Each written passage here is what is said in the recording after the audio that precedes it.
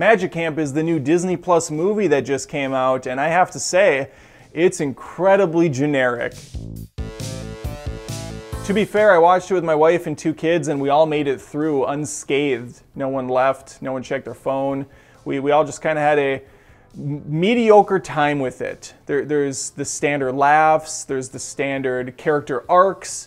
Everything is incredibly standard, in fact. If you're looking for possibly the safest movie to watch with a family, I present to you Magic Camp. We have every single character flair and arc you can expect to come out of Disney in 2020. The protagonist of the picture is a twofer. We have the camp counselor side of things, and we have the magic school kid side of things. On the counselor side is Adam Devine as Andy. He's a washed-up magician that's kind of down on his luck, working as a cab driver in Vegas. Not even an Uber driver. His car wasn't nice enough, he said, which I find hard to believe based on some of the Uber cars I've been in, but we'll let that slide. Actor Nathaniel Logan McIntyre plays Theo, a really good kid who lost his dad. And I know what you're thinking. Whoa, come on, Adam. A kid loses a parent in a Disney movie? What year is this?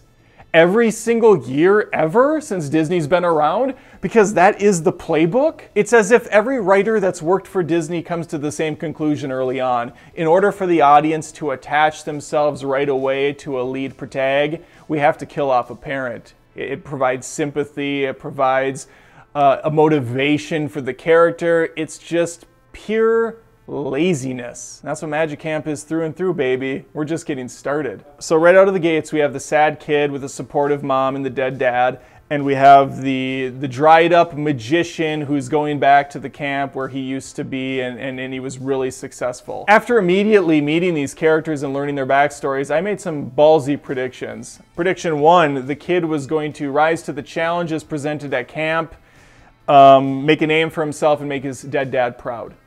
2, the washed-up counselor was going to get his act together, pun intended, and prove that he is worth his salt.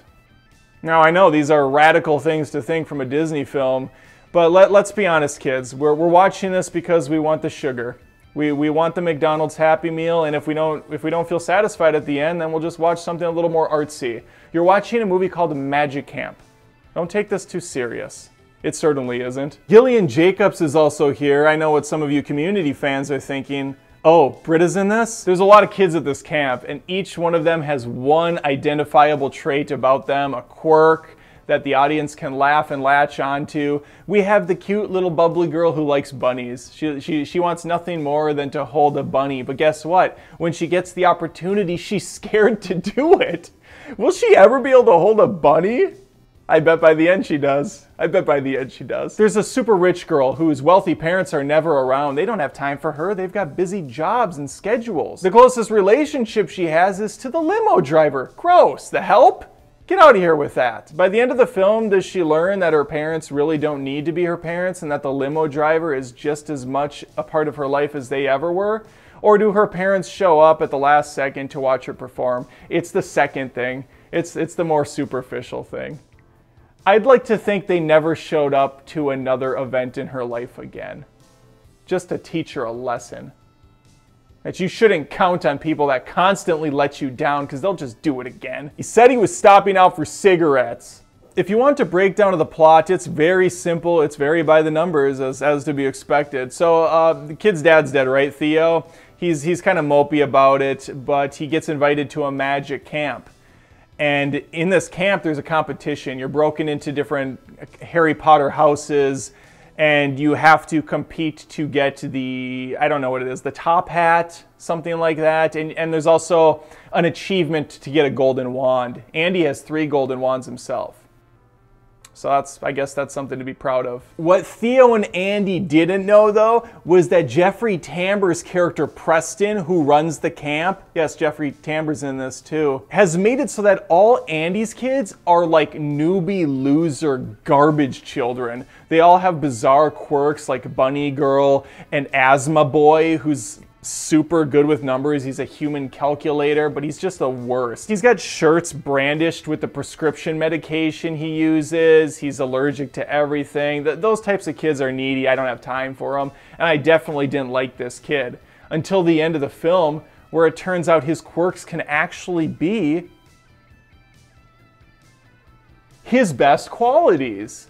I didn't see it coming. We also have the kid whose parent went to the camp previously, has a very distinguished name in the community. He wears a bow tie. He's kind of a symbol of greatness, but his son just doesn't have the magic in him. He's kind of effeminate, has a certain sort of swagger to him. He's more interested in skipping rope than playing football, if you catch my drift. So of course, he's in charge of doing the clothing designs. And before one or two people decide to throw a name at me or slander me in some way, just know that I have absolutely zero issue with any sort of lifestyle. I just have issue with bad writing.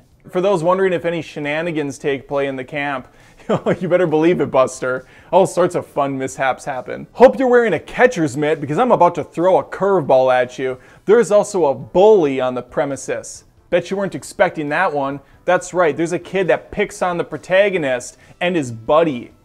And wouldn't you know it, by the end of the film, the bully kind of learns his ways and says next year things will be a little bit different.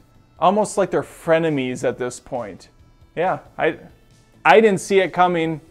I didn't see it happening that way. If you're looking for a paint-by-numbers Disney approach to filmmaking that's not the slightest bit insulting, has nothing new or potentially interesting to offer, Magic Camp's got your number. I've seen way worse stuff. I've seen far better stuff.